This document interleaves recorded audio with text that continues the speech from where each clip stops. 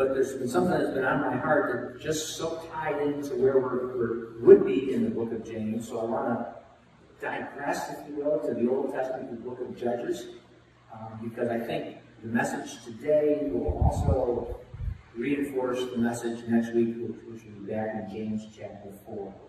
So if you have scriptures with you, there's also a Pew Bible in the New International Version, and the words will be also on the screen here. I'm going to read from Judges chapter 2, verses 7 through 12. Judges chapter 2, verses 7 through 12. It begins, "The people served the Lord throughout the lifetime of Joshua and of the elders who outlived him, and who had seen all the great things the Lord had done for Israel.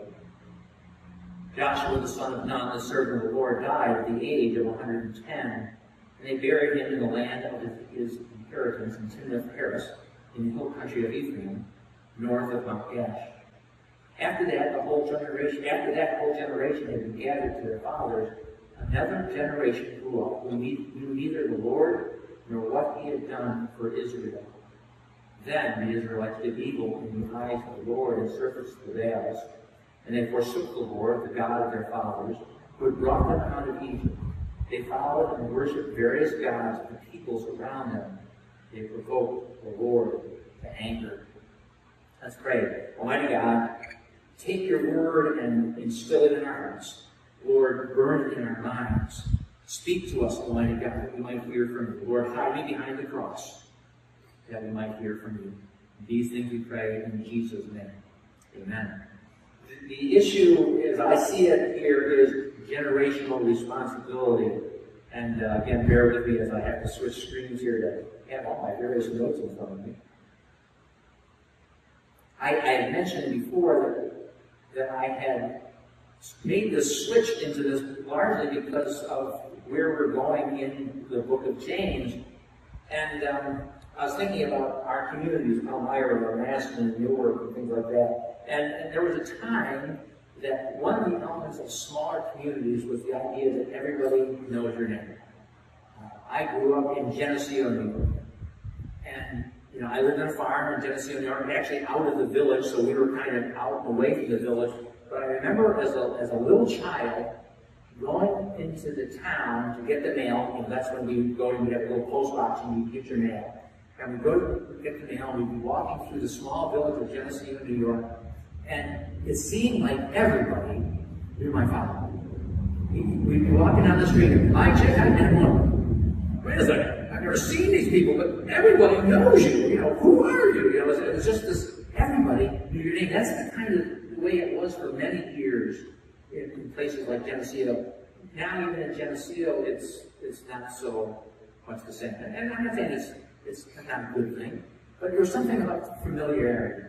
Everybody knew you. People would complain because they'd say, everybody knows your business.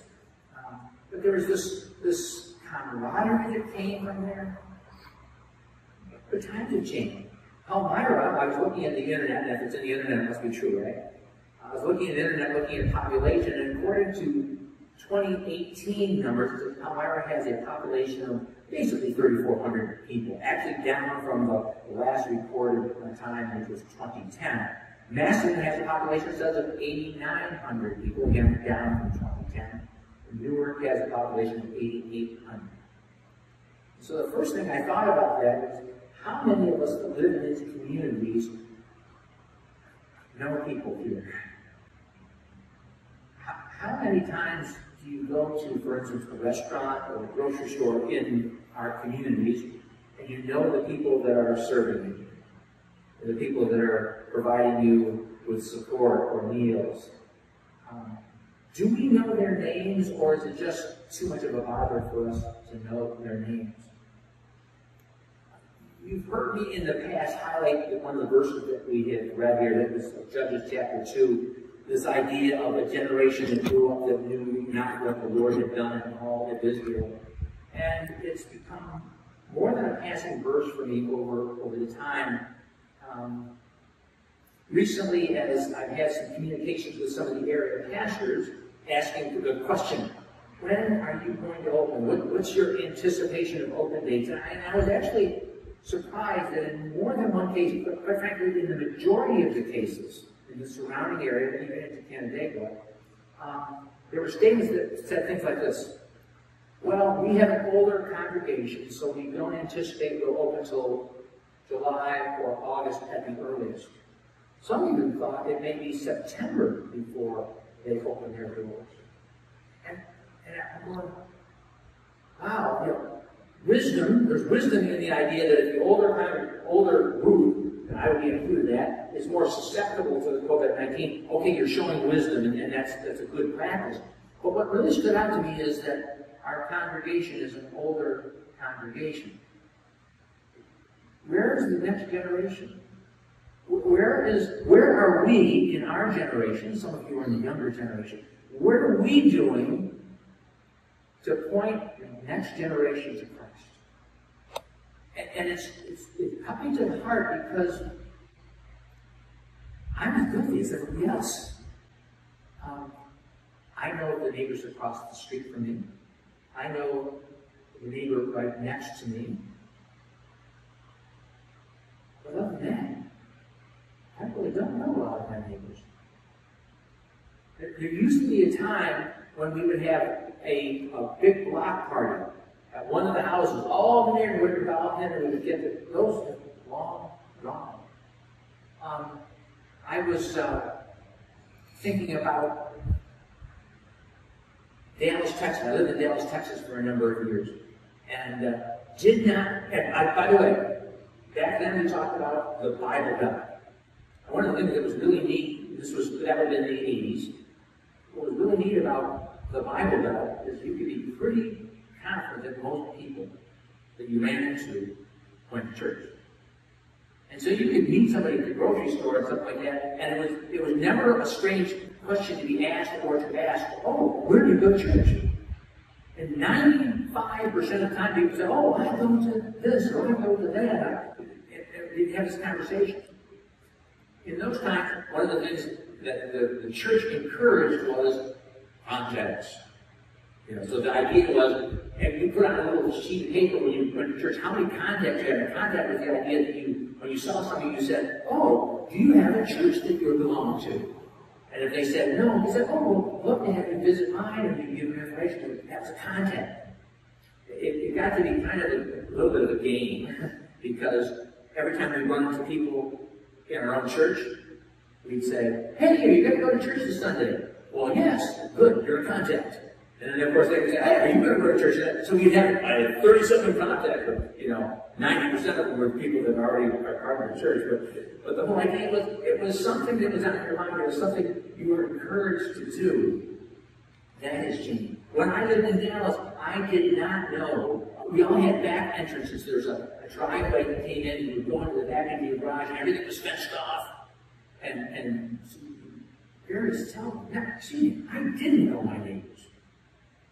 Right next to me, on both sides, I did not know them until someone had the foresight to say, hey, I've got a special deal on these oak trees, or some kind, I don't remember the trees were, these trees, and if you want to buy a tree to put in our house so we can make our area more treed, give me your contact name, how many trees you want. Maybe they were basically giving what the zoning would allow. You'd have 2 trees a year, depending on the length of it.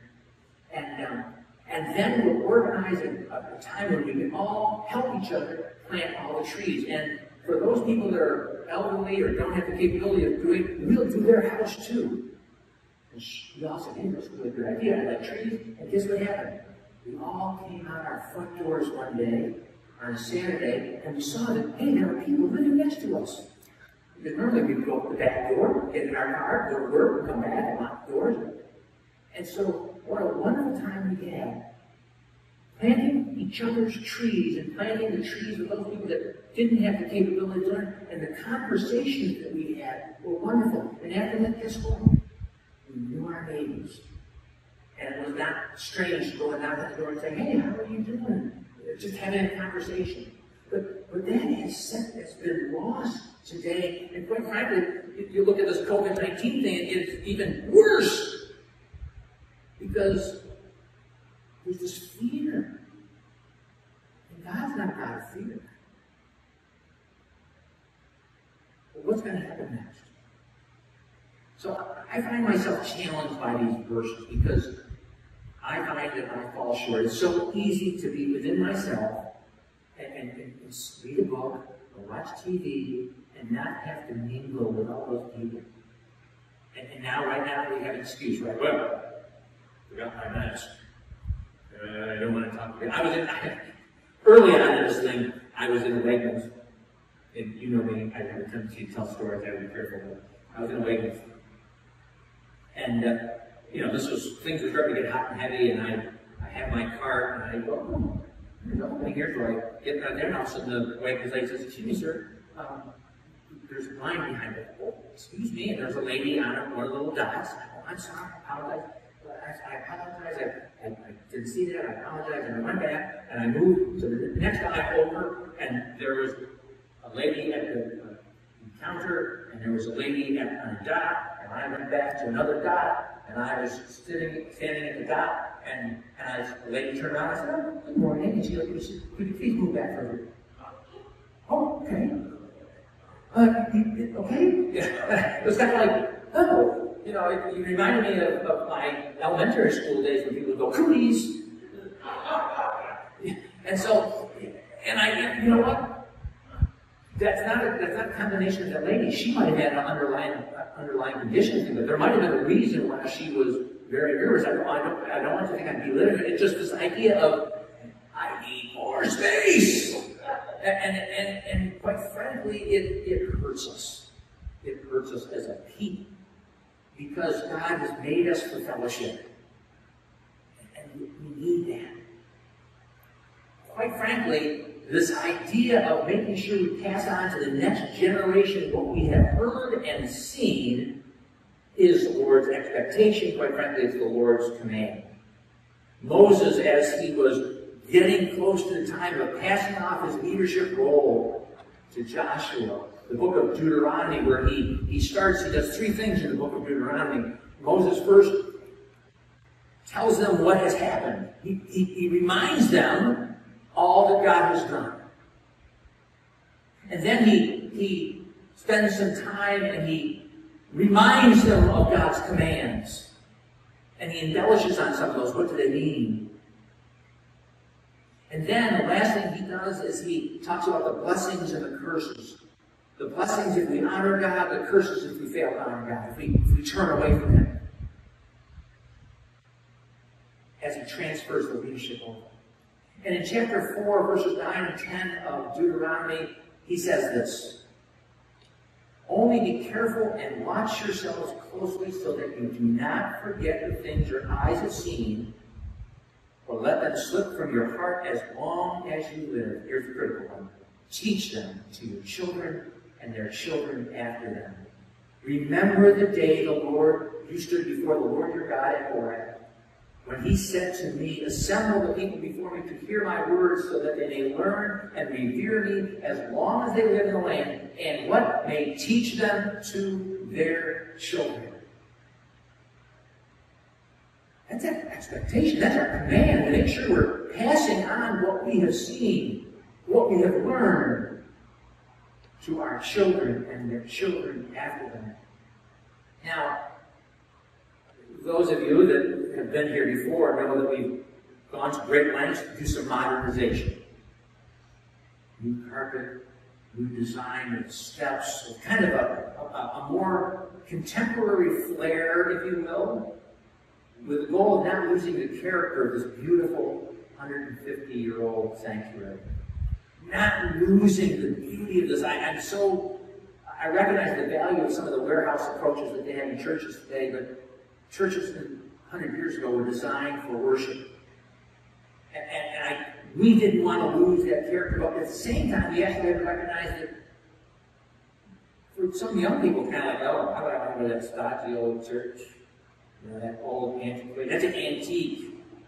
Where's the technology? So what do we have? We have some technology. We're doing some things that different. Keeping the character without losing the character, and also keeping the contemporary flair. But let me tell you something that's important, and I need to remind myself of this many times.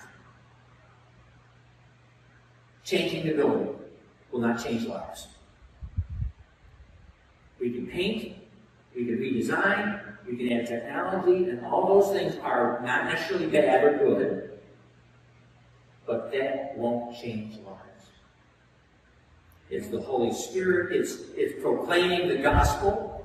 It's not only proclaiming the gospel here in this building, but it's when we leave this place. Matter of fact, quite frankly, you will reach more people for Christ than I will from this pulpit. If you look around, you see what we have. 10 people, 12 people. If 12 people went out and shared what God has done in their lives with 1 or 2 people, guess what? Look what happens when the Holy Spirit gets involved. We need to remember that. At its founding, considering the text that we just read, at its founding, the Jewish nation was really about God and families. You read all the genealogies. You read all the, this person was the father of this, and he begat this, and he begat. It's all about these family connections. Matter of fact, in the Jewish nation, in order to really show your Jewishness, is how far can you trace your lineage back? Are you of the priestly family? Are you of what family? Are you from the tribe of Benjamin, of Judah? Where is your connection? That was so critical. Israel today is still a small country, but has a central government. It's ruled by a prime minister and Knesset, the House of Representatives. There is a very diverse population that many of you know that I had the opportunity to study in Israel a number of times. And quite frankly, I go there any opportunity I get. And I'll tell you what, I've worked at Hebrew University in Jerusalem, and some of the professors are Muslim people. Very diverse population. Palestinians, Egyptians, people from Africa. There's a very diverse population there, and they have a democratic process. They get criticized a lot. They say, what is that thing? I can't think of that phrase. It's often used. Together but unequal. I can't remember what it is, the same and unequal. I don't remember that term. But quite frankly, a Palestinian is likely going to get better justice in a Jewish court than he would in a different court. You really need to understand that things are a lot different. Yes, are there clashes? Yes, are there prejudices? Yes. We all suffer that. We've been seeing that in this country today. But that's Israel today. During the time of Judges, you read about this move from Joshua as the leader to Judges. There's 24 chapters in the book of Joshua. The first 12 chapters in the book of Joshua are talking about the battles. The goal to defeat those that are opposed to Israel, those that God has displaced because they have totally turned away from God. Again, that's another sermon, but God didn't just indiscriminately say, let's just wipe out these people because I want to. No. In fact, if you read the Old Testament, you'll find that God did not have them make the move into there until the fullness of their corruption, of the other nations' corruption, was full. In other words, there was no turning back. And if you read some of the history of Canaanite cultures and things like that, child sacrifice, things like that, and God at some point said, I'm giving it as much time to see if there's a change, but there's going to be a time when the door's going to get shut. And that's when the battle started happening. So the division of the land happened, if you will, 12 tribes go to 12 places. Yet there's also this idea of mutual support. Because there was 2.5 tribes, the Reubenites, the Gadites, and half of the tribe of Manasseh, that as they were making the move, and before they entered the Promised Land, they said to Moses, hey, we really like it here on the east side of the Jordan. This is great. Can we have this as our inheritance? And Moses said, you'll find it in Numbers chapter 32, Deuteronomy chapter 29, and also Joshua chapter 1. Moses said to them, yes, this can be your inheritance. However, you must send all your fighting men to help your brothers and sisters get their inheritance. Once that's done, then you can come back here. So this idea that, you know what? we're a family, and we're going to support each other. You're not going to just park here and say, see you later. This idea of mutual support was important. But likewise, even though there was this unity and purpose, there was also tribal autonomy. One of the things that we didn't understand when we went into Iraq and Afghanistan and things like that, even though they have governments, guess what? It's still, who's the tribal leader? And guess what? The government might say, yes, you can do this, but if some person here that's the tribal elder of a family says no, guess what? It's not going to happen. Same thing in the Middle East in the times of Joshua. There was this unity that ultimately came under David later, again, bouncing around a little bit here. But that tribal autonomy still existed even then. And so the tribe of Dan, the clan of Dan, they had their place. Guess what? It was the elders of Dan that were in control. And so there was this autonomy that they had. But they had a unifying influence, the God of their fathers. Remember how God was always introduced? I am the God of Abraham, of Isaac, of Jacob. It's always, hey, remember me, and this is my connection to your family, which I created. Now, prior to the temple being built by Solomon in Jerusalem, every year they would all come together in Shiloh, and that's where they would worship. I kind of look at that as a family reunion. They'd all come together for the common purpose of recognizing God and worshiping God and providing sacrifices, but the family was brought together. And so there was this unity. But something happened over the years, and it's something that required God to act in the text that we read.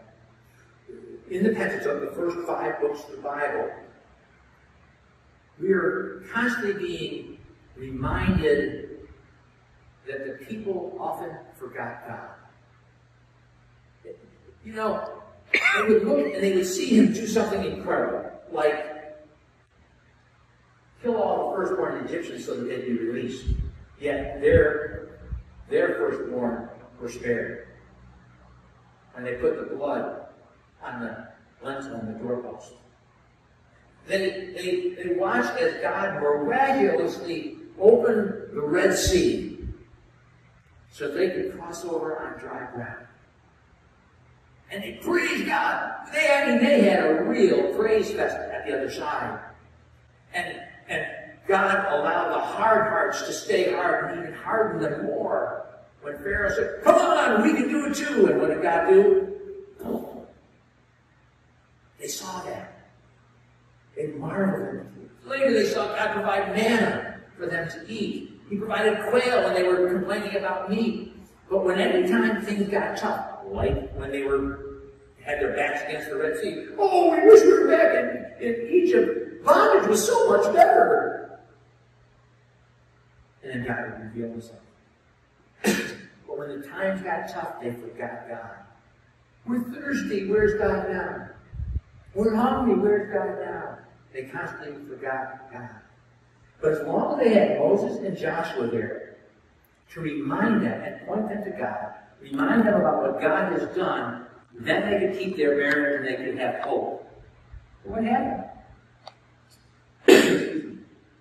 We found out in chapter 2 of Judges, verse 10. After that whole generation had begat their fathers, another generation grew up, who knew neither the Lord or what he had done for all of Israel.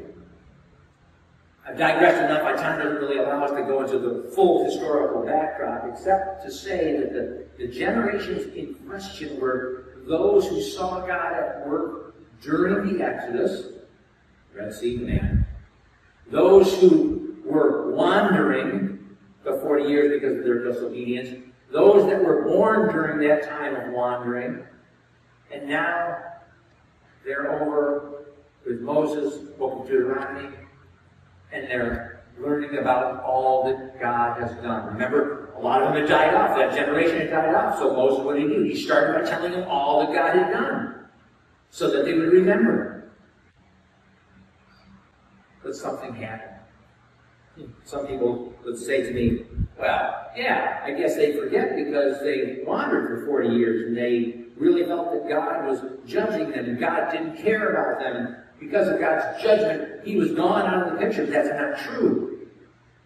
According to Deuteronomy chapter 29, Moses tells them, reminds them, during the 40 years that I led you through the desert, your clothes did not wear out, nor did the sandals on your feet.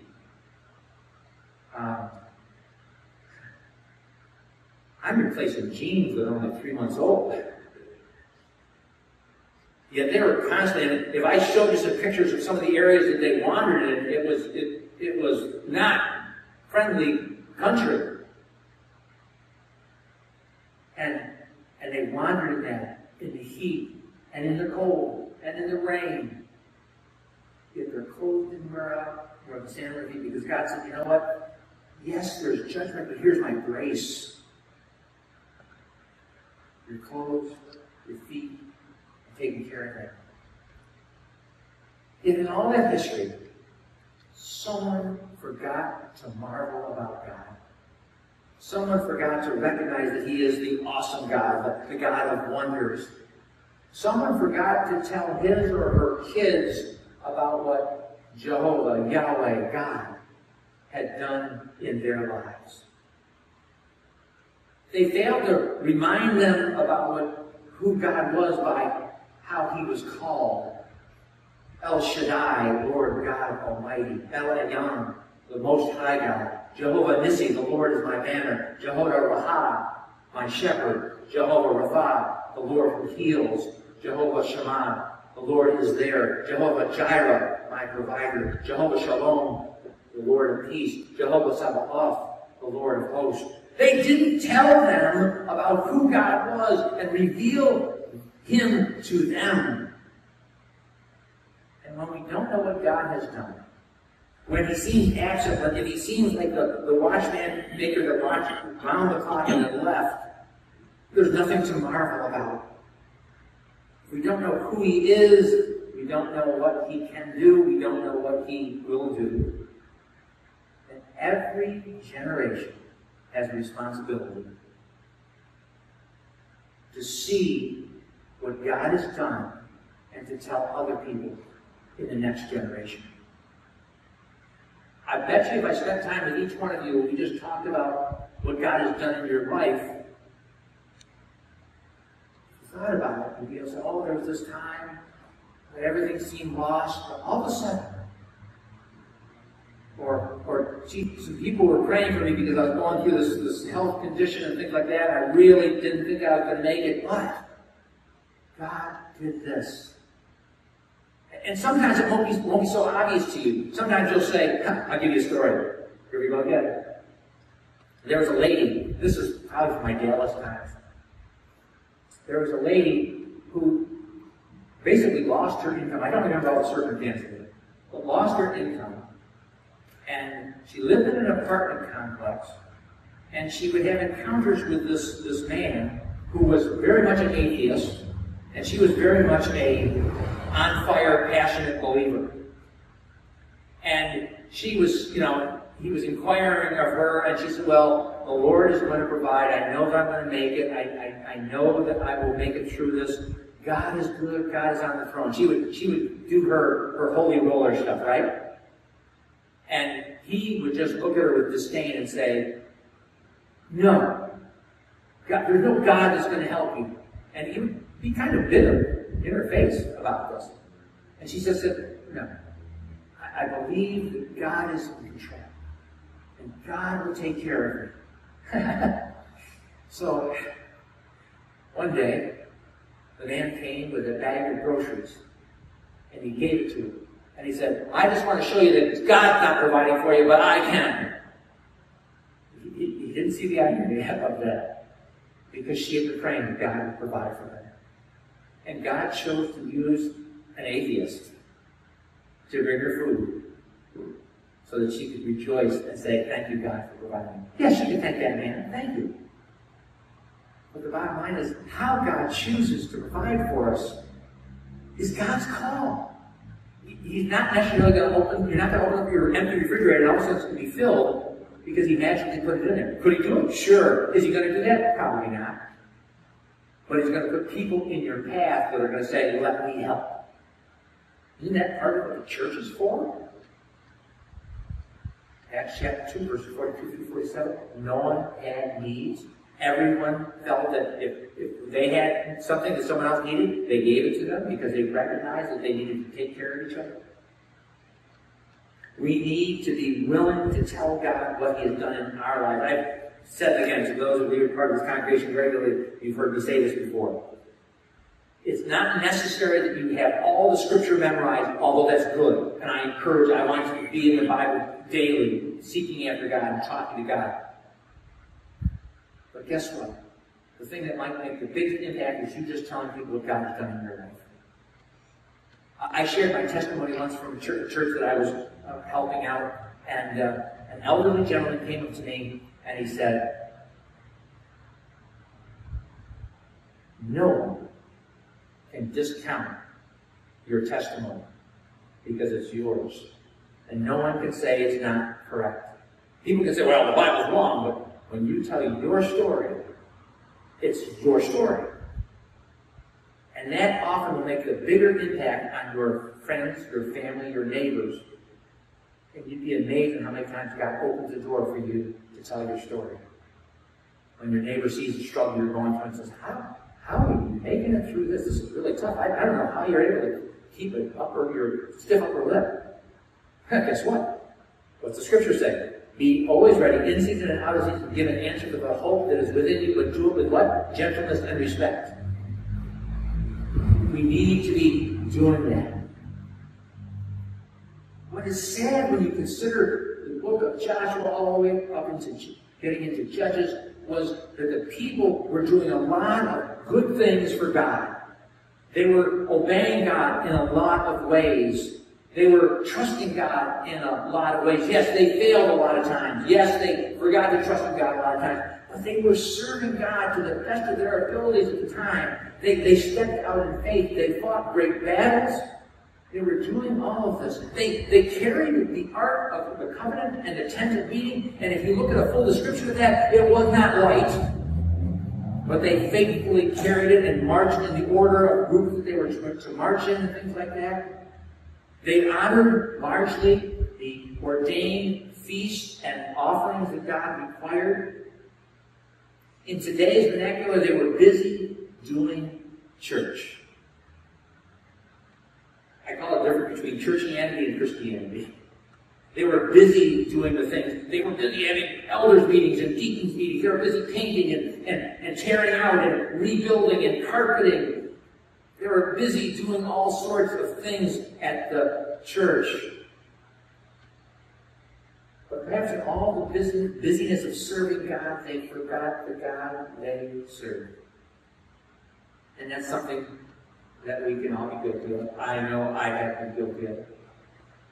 I've told you some stories in the past about being busy getting ready for Sunday school and missing all the people along the way as I was quickly getting to my Sunday school, get everything ready.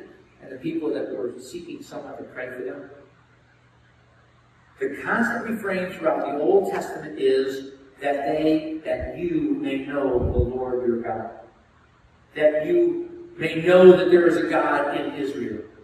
That you remember the God who brought you out of bondage. Constant refrain. Constant desire to remind the people to remember the Passover. Why is this day different than all the others? What was that? That was an opportunity for you to tell your story. Oh, why is this day different from all the other days? Because it reminds us of when God, and then you go and you tell the story of how you were released from bondage from Egypt. For us, it's not the release from the bondage of Egypt, it's the release from the bondage of sin that holds us tightly, that keeps us separated from God, that, if you will, is death. There was the time that Joshua and his group crossed the Jordan on dry land. God did it a little bit differently than he did the Red Sea, but nevertheless, they crossed over in dry land. And when they got to the other side, what did Joshua say? Grab 12 stones from the bottom of the riverbed and stack them up. What's that about? Well, guess what? Stones on the bottom of a riverbed are much different than the stones in the indigenous area. Because why? They've been rolled, they've been turned, they've been cleaned, they've been smoothed. Is that right word? And they're put up, and so somebody would walk by there and say, "What? Those rocks don't belong here. How did they get here?" Guess what? Let me tell you how they got here. Let me tell you what God has done. Oh, that's neat. And guess what? You didn't have to knock on their door and say, "I'd like to tell you about Jesus." They came to you and said, "What's up with this difference?" We don't want to be so busy doing church that we forget God. We don't want to be so busy studying the scriptures that we don't hear what God is saying. But when we forget God, what is the result? We find it in the text that we read today, chapter 2, verse 11. As a result of them not knowing what God has done for all of Israel, it says, "Then the Israelites did evil in the eyes of the Lord and served the Baals or Baals. They forsook the Lord, the God of their fathers, who brought them out of Egypt. They followed and worshipped various gods of the people around them, and they provoked the Lord to anger." I'm just going to fit in. Oh, you have a different God. I'll worship your God because I want to fit in. When we let the good thing get in the way of the best things, we lose something. And so do those who follow ethics. If our kids see us compromising in our faith, it leads to compromise. Now, don't misunderstand. I'm not saying that we are staunch and firm and never willing to change, but our faith in the gospel of Jesus Christ should not change. And our trust in God should not change. How we worship, there may be some changes there. But who we worship should not change. Our text continues, verse 14. In his anger against Israel, the Lord handed them over to raiders who plundered them. He sold them to their enemies all around, whom they were no longer able to resist. Whenever Israel went out to fight, the hand of the Lord was against them to defeat them, just as he swore to them. They were in great distress. That's the result of when we forget God. We lose God's blessing. We lose, in a sense, God's protection. If you're not going to serve me, if you're not going to honor me, if you're not going to tell others about me, then what's the alternative? Let's see how you do without me. Yet, even in the midst of all that forgetfulness, dishonoring God, God, in our very same text, extends grace. Verse 16. Then the Lord raised up judges who saved them out of the hands of the raiders. Every generation has a responsibility. But if you're a parent or a grandparent, let me emphasize your role. People are watching you. If you're a grandparent, I'm a grandparent now of 10. And the kids, the grandkids, often will look to me more so than just their parents, right? Because, "Oh, Papa! Yay!" And so, they're watching to see what I do. If I just say, I'll tell you something I do at our house. And again, kind of mandatory, but it's effective. Before we eat, we give thanks. My grandkids are over and they start eating. I say, "Hey, kids, let's give thanks." And we pray. I hope someday they'll remember, we prayed at our house at times. How about always made us pray? Well, there might be a time that they rebel against that, but there's really a time when they need that. And they're going to say, "Remember, Papa thought prayer was important. Mimi thought prayer was important. My mom thought prayer was important." Those are the kind of things that stick. Values are, I think it was James Dobson that said, more values are taught than taught. People are watching you. Like Moses, like Joshua, all of us are called to lead our families and the next generation, to tell them what God has done in our lives so that they can trust Him in their lives. that they may know that there is a God in Palmyra, Newark, Nashville, Fairport, Pittsburgh, Monroe County, Wayne County, that he's not a regional God, but he's the God of all. But if we don't, perhaps the final verses of the book of Judges will apply to us. It was a condemnation of what had happened as a result of the people being disobedient to God when times were good. Chapter 21, verses 24 and 25. At that time, the Israelites left that place and went home to their tribes and clans, each to his own inheritance. In those days, Israel had no king, and everyone did as he or she saw fit. If we don't recognize the lordship of Jesus Christ, if we don't recognize that God is on the throne, and we just count him and we say, I want to live my life the way I want to live it, we do everything as we see fit, guess what happens? All hell breaks loose. Something we need to remember. It's something that we need to repent of, because the world's falling apart. And it's not going to be changed unless we let God do the changing. It's not going to change unless my people who are called by my name will humble themselves and pray, turn from their wicked ways, and call out. Then will I come and heal their land. That's what Scriptures tell us. That too often we're too busy doing church things and forgetting the best things. We are called to be a generation that makes a difference, so that the generation that follows us will know God. Let's pray. Almighty God, thank you for your grace and your mercy. Thank you, Lord, for your word. I pray, Almighty God, that you will convict each one, myself included, Lord. You have cut me to the chase, reminding me of my responsibilities as an individual. To be willing to tell people about you. To be ready in season and out of season, to give an answer to the hope that is within me. So the question I have to ask myself first, Lord, is, do I have a hope within me? Do I believe that you are my Savior? And am I willing to make you my Lord? Almighty God, reveal yourself to each and every one of us. Help us to come to know you and to live according to your word and tell the world that you have come to save those that are lost. These things we pray in Jesus' name.